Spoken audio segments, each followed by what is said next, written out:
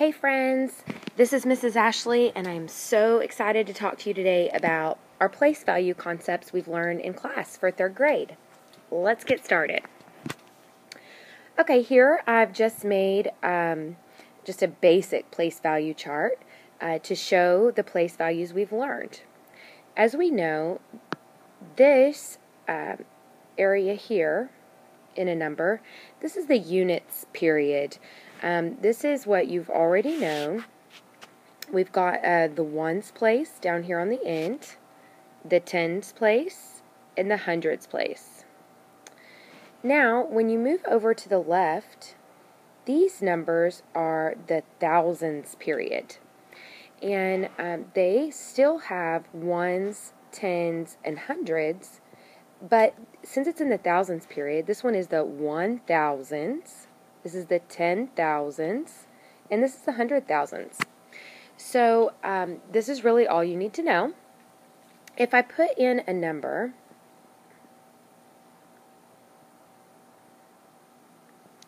whenever I'm reading a number, I look at each period first. So the first thing I do is I read the thousands period, 136.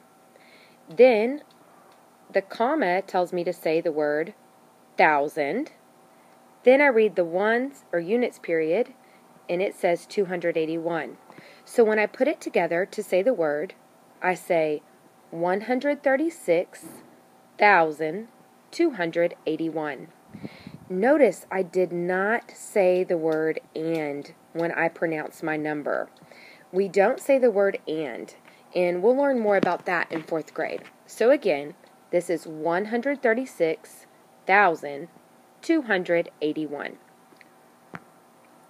Now, some people can make a place value chart like this. I first started with a rectangle, and all I'm going to do is I'm going to take it and divide it in half. That way I have my thousands period and my ones period. Then, remember in the thousands period, I need 3 sections, so I'll just make the 2 lines here. And in the ones period, I need 2 sections. So as you can see here, I have 6 columns for my place value chart. And remember, this was the ones, tens, hundreds. Then we have the 1,000s, 10,000s, and 100,000s. This is really helpful also if you need to write several numbers to compare them.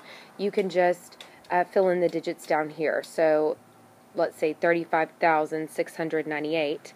You'll notice I have each number lined up with the correct place value. So this type of chart is very helpful to use when solving place value problems. Let's look at our different word, expanded, and standard forms. First of all, the standard form of any number is simply the digits written out like you would see in a normal number. This number here is 35,698. This is the standard form. Let's also try to put this into expanded form. Expanded form is how we show the value of each digit in the number. For instance, let's look at this 3. The value of the 3 is not 3. It is actually worth 30,000. Now let's look at the 5. It is worth 5,000 because it's in the 1,000s place. Next, let's take a look at the 6. It's worth 600 because it's in the hundreds place. Next comes the 9. It's in the tens place, so it's worth 90. And last but not least, the ones place, 8, is simply worth 8. When we put something in expanded form, we're basically just showing it as an addition problem. It is all the values added together to form the number. So I would write this one as 30,000 plus 5,000 plus 600 plus 90 plus 8. That would be the expanded form of 35,698.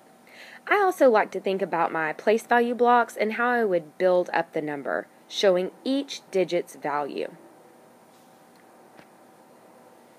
Another way that we show numbers is through their word form.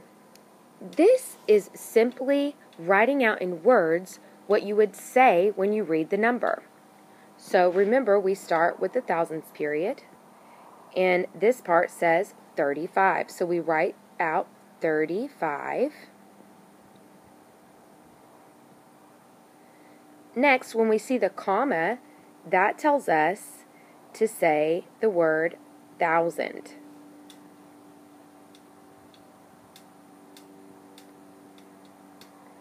And last but not least, we then look at the units period and write it as we say it, 698.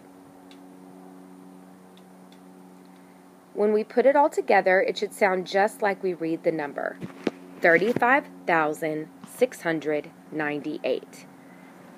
I like to go back and compare it to the number and make sure I did everything in the exact order. Next, let's look at expanded notation. Expanded notation is quite similar to expanded form. Again, we're just showing the value of every digit, but this time we show it through multiplication. Let's first look at the 3. That's actually 3 in the 10,000s place. So I can write that by saying 3 times 10,000 because it's in the 10,000s place. Next, I'm going to move on to this 5, which is actually 5,000. It is a 5, and it is in the 1,000s place. Next, I'm going to move on to the next digit. This 6 here is in the hundreds place. So I write it as 6 times 100 because it is a 6 in the 100s place. Next, I move on to the following digit, the 9, which is in the tens place, and it is 9 in the tens place. And last but not least, I look at the ones place, and it is an 8 in the ones place. This ends up showing the exact same information that you get from expanded form, but this simply shows the digit and its place.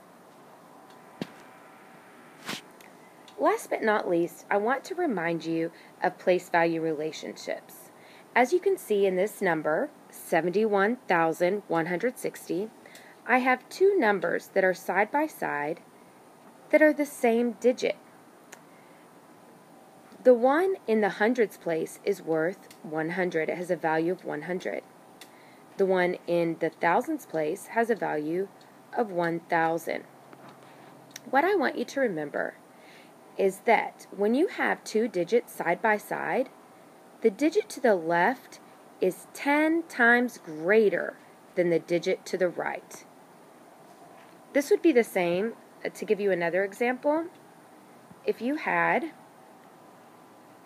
776. In this number, the 7 in the tens place has a value of 70. The 7 in the hundreds place has a value of 700. So we can say that the 7 in the hundreds place is 10 times the value of the 7 in the tens place. This is just demonstrating the relationship in our base 10 number system. I hope you enjoyed reviewing our place value concept. You're doing a great job. Remember, you can always take a dice or a spinner or number cards and make you out a number and practice the different forms of the number. This is great practice at home. So I hope you enjoy. Keep up the good work. Bye.